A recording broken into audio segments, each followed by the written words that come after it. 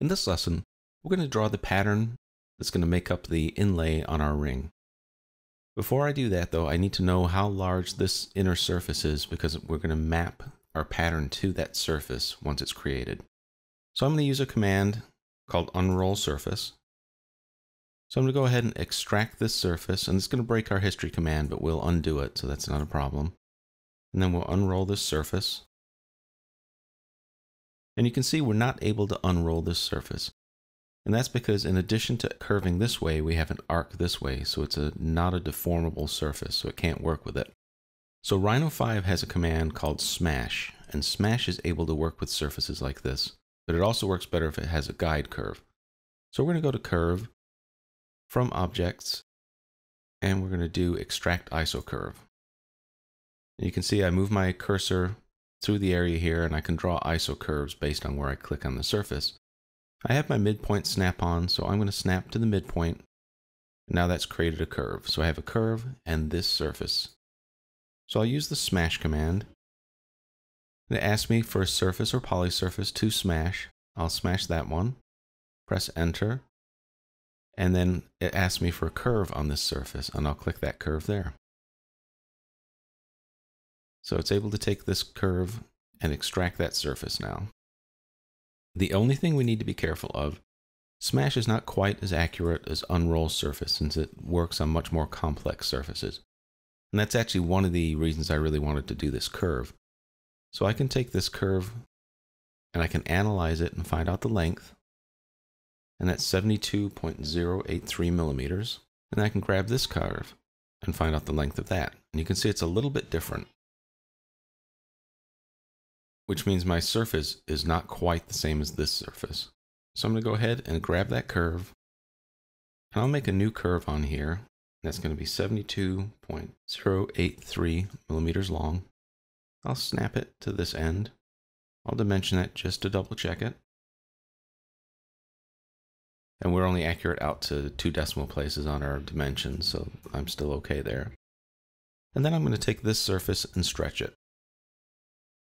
So I'll stretch it from there to there. That's going to stretch in this direction, and I'll snap it to that end. So now if I measure this curve, it's 72.08. And again, it doesn't go out to 3 decimals. So now I know my surface is the same length as the circumference of this object. I'll copy this, and then we're going to back up all the way back here until we get through back to where this is one whole object and it's joined back with this. Now copy is kind of a nice command because you can undo a lot of things, and whatever you copied is still held in memory. So even though we've undone everything that created this, it still held that in memory, and we're still able to go ahead and paste that in. So now that tells me the size that I need to work within for my pattern. I'm going to make a repeating pattern that nests into itself, and I'll make 2 objects, and we're going to array those to make the whole pattern. I'll demonstrate what I'm talking about to make that a little clearer. So we know our height in the Y direction, and now we can go ahead and draw some curves that are going to represent our pattern. So maybe something like that. And something kind of like that. Let me just fix that. That's kind of a little kink there. I want to sort of soften that a bit. Have that come out a little bit more. So something like that. Okay, I'm going to offset these curves, and the offset is actually what's going to create my second pattern. That way I'll know these will nest really nicely. So I got an offset of 0.5, so I'll offset that over there. And I'll offset this over here. And I'm going to take this curve, I'm going to rebuild this curve. Give that 7 points perhaps, see what we get. I want it to be pretty close, because I do want it to nest nicely.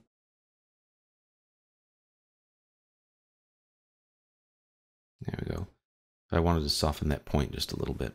All right, so I have my curves that sort of represent the Y direction. So now I'm going to draw my X direction here. And I'm not going to draw straight edges. I'm going to draw something a little more interesting on these, even though the scale is going to be pretty small. So let's sort of just flow that shape one to the other.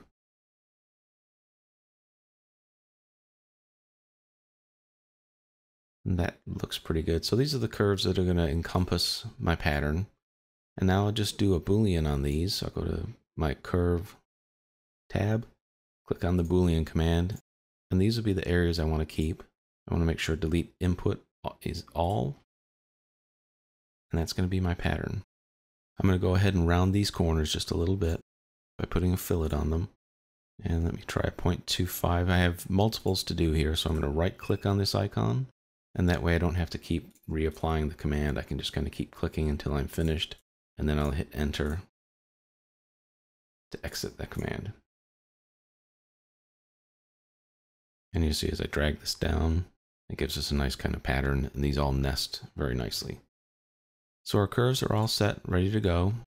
If I check them just by doing the what command, I can see that they're closed polycurves. Close polycurve. So those are all set, ready for the next step. So that'll conclude this lesson on drawing the pattern curves.